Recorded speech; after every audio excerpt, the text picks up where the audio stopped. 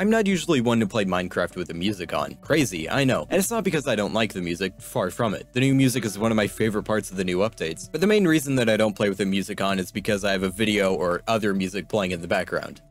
Sometimes Minecraft music, I just like having control over the music, okay? Point is, despite not listening to it in-game, I like the music. New or old, C418 or any of the new composers, I think they work with the game super well. But they are different. Like, listening to the original music and the newer music just gives off a separate vibe. I think in the context of the game, they're absolutely fine, but without it, It's hard for me to jump right from a Volume Alpha song, for example, then to a Trails and Tales song. It feels like the mood has just completely changed. I'd like to understand why they feel so different. Why do I get different vibes from them? Because I thought they were just trying to replicate C418 style, but at the same time, it doesn't exactly feel like it. I can't tell if I'm just nostalgic for these tracks and older Minecraft in general, when the game and really everything was so much simpler. I want to figure this out by analyzing and comparing two specific soundtracks: Minecraft Volume Alpha, the original music of the overworld, and the music created basically when the entire overworld was redone, the Caves and Cliffs soundtrack. I feel like these two are the best to compare because they're so similar and different at the same time, one matching more with the original overworld and one that matches the newer one better. So, let's begin.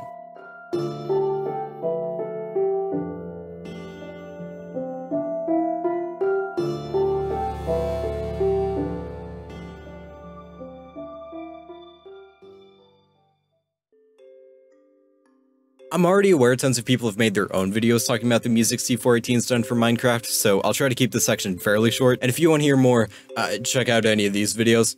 I think the original music works with the game super well. It complements how simple Minecraft at its core is by being simple itself, featuring only a few instruments, and it doesn't really force itself upon you. What I mean is that you can sometimes literally forget that it's playing, even whenever it's the only thing that you hear, because it's not the focus. It takes an interesting approach to being a video game soundtrack because it doesn't really emphasize your location or really anything about the game itself. It sounds as if the music emphasizes the player, motivating you to keep building and creating. The music gives you purpose in what you're doing and can be interpreted in so many different ways. Honestly, I think the only other music in the game like this is the creative music, as it was made to literally motivate you to keep creating. I'm gonna cut myself off from talking about this before this video becomes unnecessarily long. So moving on from Volume Alpha to the Caves and Cliffs soundtrack, we now have music that takes a more traditional approach to being a video game soundtrack. What I mean is, unlike Volume Alpha, this time it is emphasizing location, which may be a bit odd compared to the music that we just talked about, but with context, this makes perfect sense. Between Volume Alpha and Caves and Cliffs, we got three separate soundtracks: Volume Beta, the Update Aquatic soundtrack, and the Nether Update soundtrack. Volume Beta added music to separate parts of the game that needed it. Each one is so unique compared to another part of the game that it wouldn't exactly make sense to have the same music play in all of these parts. That's also what 1.13 or the Update Aquatic did as well. Especially since this music only plays when you're underwater,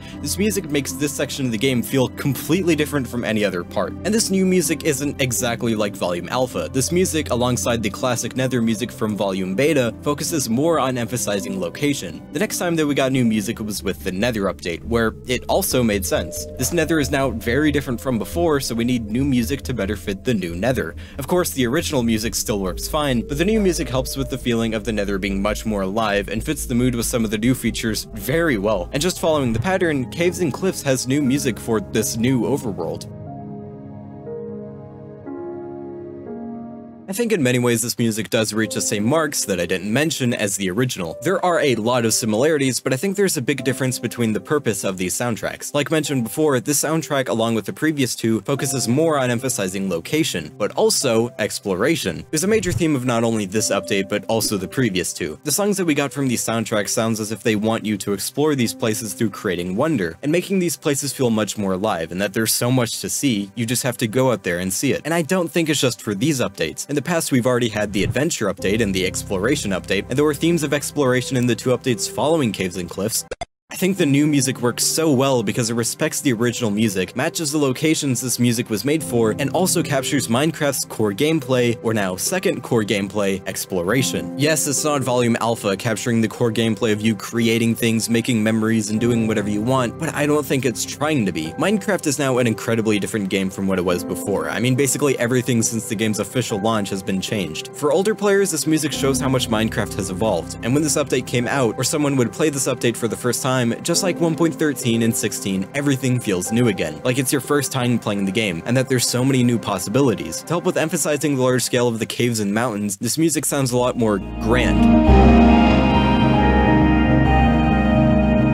making the scale of the world that you get to do whatever you want and feel gigantic. I think this music nails the feeling of something new so well, and there's a reason why I'm talking so passionately about this. As said in JSchlatt's A Tribute to Minecraft video, Minecraft is not knowing how to play Minecraft, and I couldn't agree with this more, because my most fond memories of playing this game come from not knowing whatever I was doing, from whenever I played the game for the first time and experienced every mechanic for the first time that I found diamonds, built stuff with redstone, enchanted my items, and just doing anything. This game was so amazing to me whenever I was younger because I was experiencing this game with so many possibilities for the first time. The unfamiliarity and getting this feeling of so many possibilities is what I love about this game and these new updates, especially when an entire section of the game that I'm already familiar with gets reworked and then I'm suddenly unfamiliar with it. The first time that I stepped into the new Nether, I had no idea what I was doing, what the best strategies were, or honestly what all the new features of this new place was. I was seeing basically a whole new dimension full of mobs, items, and blocks that I had never seen before, and I get the same feeling from caves and cliffs even to this day. To explore and create in this massive world, stepping into caves hundreds of blocks high and low, or climbing a mountain to see what's on the other side, it's exciting. And this new music, another thing that I'm not familiar with, that not only makes this world feel alive, but sparks the same wonder that I got whenever I was listening to the original soundtrack. I will say though,